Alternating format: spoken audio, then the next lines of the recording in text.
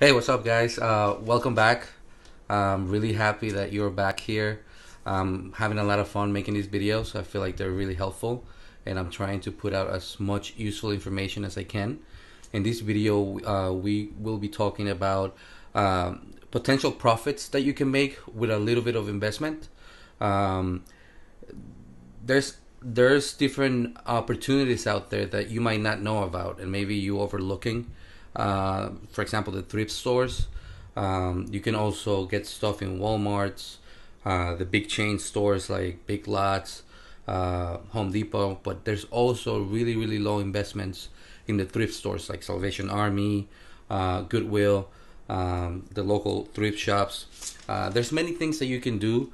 You can literally make $100 a day spending maybe $20, and it's really possible because I've done it, and there's really no fee to get in, so it's a good chance for you to make some extra money in the beginning. I'm not saying you're going to be making thousands, because you need to get a little bit of experience first.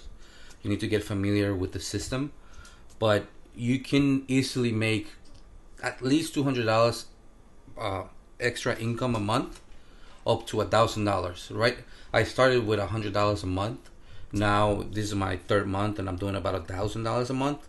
So it's a slow progress. I'm not getting rich by any means, but it's the extra income really helps, and I feel like you can also do that. Everyone has an opportunity.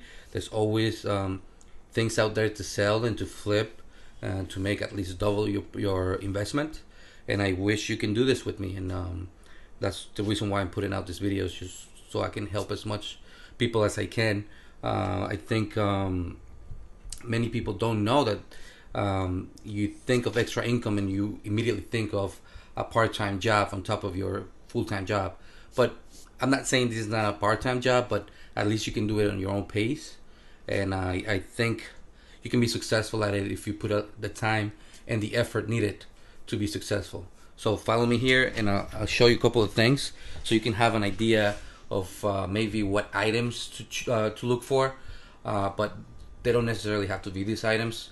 A lot of the times when you shop at thrift stores, I'm sorry, you only buy one-offs. So there's a chance that you might find a lot of quantity of one item, but most of the time it's just going to be a one item kind of deal. So once you purchase that and you sell that, it's going to be really hard to get the same item again. But sometimes that happens, that you find a lot of the same items, but most of the time it's not going to be.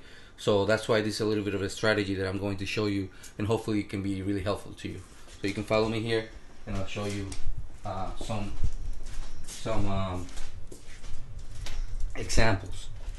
So this is my little warehouse. It's not a warehouse, it's just a boiler room, but I'm starting from the bottom, just like many people. You can do this in your home. You don't need to get an office. You don't need to get a warehouse. The stuff really piles up with the time, but if you can manage your purchase habits and as well as your selling volume, you can easily make this work. So I'll show you a couple of things. I think you're gonna like these items. So for example, I went to the thrift store today and I got these tapes. This work with the old video cameras from back in the day, and sometimes a lot of people overlook this, and maybe you think there's no value in them. But I paid $1 for them, and if you look them up in eBay with the sold items and the item name, a lot of times, for example, it's actually going for $25. I paid $1 for it. So imagine finding 3 of them and selling 3 of them a day. So for $3, you're making 60. So it's a pretty good investment if you ask me. And it takes a little effort. Once you get used to it, you know what to look for. But in the beginning, like this, I would overlook this 100%. But now I'm a little bit more into research, so I know that there could be some value, especially because this is brand new. It's never been opened, and it's been so many years since this came out that it's rare to find them in this condition. Usually you find them open and used, but this is a great find. For For example, I got these shoes. These are Nikes. These are collection shoes. It's a special edition.